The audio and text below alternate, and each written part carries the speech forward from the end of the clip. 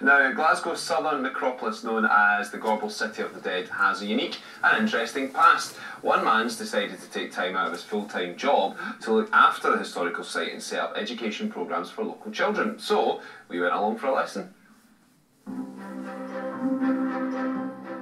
The Southern Necropolis itself was founded in 1840 as a burial ground. Prior to it being established in 1839, was the local burial ground then was the old Gorbals burial ground, established in 1715.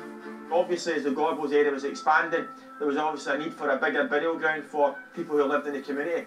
So in 1840, the cemetery itself was opened, and it was opened as offered as an affordable and respectable place of burial for the people of the area. Within the first 6 years of the Southern Necropolis being opened in 1840, in 1846 most of the layers in the central section had actually been purchased, with the need for an additional part of the cemetery in the eastern section opened in 1846.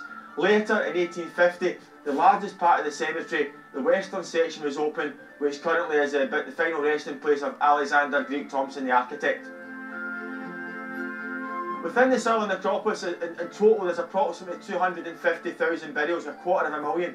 Many characters within the cemetery, obviously local characters and more established characters in the trail. We've got the nephew of Robert Burns the poet, John Begg. We've got Sir Thomas Lipton, the grocer and yachtsman, and Archibald Sinclair, the founder of the Celtic Press in Glasgow. Of all the 250,000 burials in the cemetery, there's quite a few character stones in the graveyard, one of which is known locally and fondly as the legendary White Lady, which is the final resting place to John S. Smith, carpet manufacturer, and his wife Magdalene Bear, and their housekeeper Mary McNaughton. Both ladies who sadly lost their lives in 1933 due to the result of an accident that took place up at Queen's Park at Langside.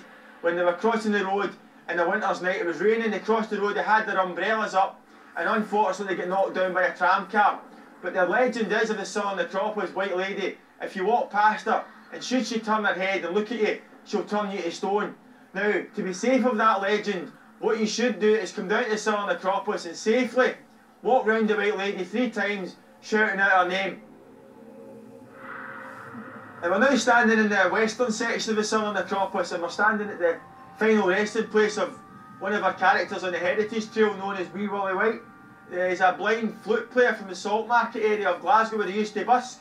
And you can see on Wee Willie White's stone, originally the stone carving was that of a stone flute inside its case, and through the years of eroding because of the weather, the stone case is actually worn away, and it's recorded that he actually died in what was known then as respectable poverty.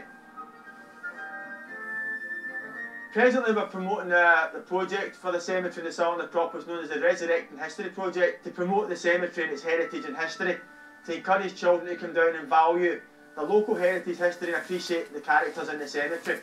And it's ongoing. There's a past, present and future for the Southern Necropolis, and there's also at the moment a graphic novel just been produced in relation to the link with the Gorbals vampire story, which brings it up 50 years to the present. There's so many stories in the Southern Necropolis, and hopefully you can come down for a visit. And as I like to always say, Southern Necropolis, there's life in the city of the dead.